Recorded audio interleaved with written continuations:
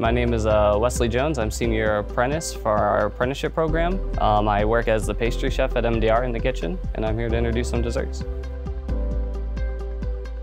The chocolate souffle, that's probably my favorite dessert in the whole hotel. It is made with dark chocolate Godiva liqueur with pastry cream, and then you whip egg whites for a meringue and you fold it all together. And then you throw it in the oven and it rises itself, and then you have about 15 minutes until it completely deflates, and then it's not really a souffle anymore.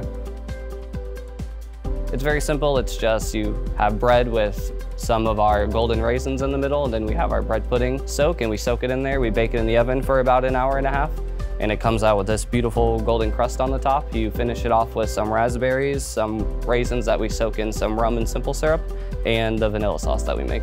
It's a classic. Everyone knows what bread pudding is. It looks beautiful, it tastes delicious, it's nice and warm, which is, people tend to prefer warm desserts, I've noticed. They just love them, can't get enough.